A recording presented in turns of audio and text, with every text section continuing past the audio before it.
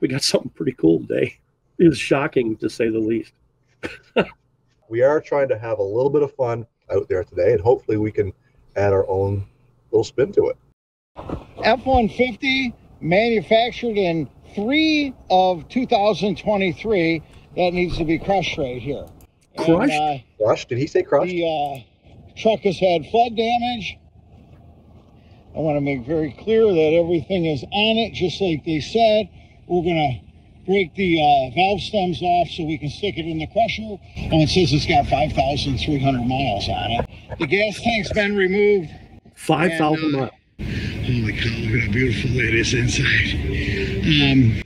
The oil has been drained, the Freon's been evacuated, and it should be ready to crush. Wow, Did he say it had flood damage, Jason?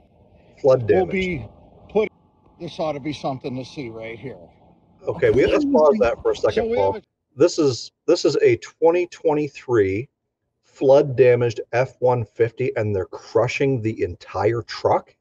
They're not going to salvage anything. Why would you not want to salvage anything? The wheels would be salvageable. The tires would be salvageable. The glass, the tailgate. I get the electronic stuff. You're not going to want to touch that with a 10-foot pole, but like there's lots of stuff, mechanical stuff that's still good on those things. Oh, I'm scared. March of 2023 F-150 that we're going to put in the crusher right now. And the insurance company wants it crushed. They don't want any parts sold off of it. Wow. And so we're going to put this old girl right in there. It's a complete truck. Holy crap. I hate this phone, by the way.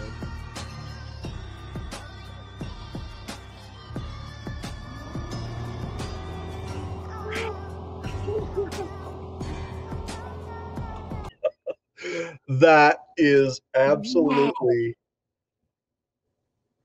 wow. Why would an insurance company ask for that to be crushed? That's crazy. Wow. I think I'm going to have to say that's the newest vehicle that I've ever seen crushed. I'm out. That's ridiculous.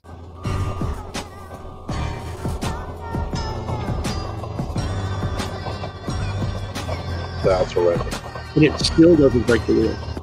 The crushers earning their keep today, boys. Wow. SoCal style.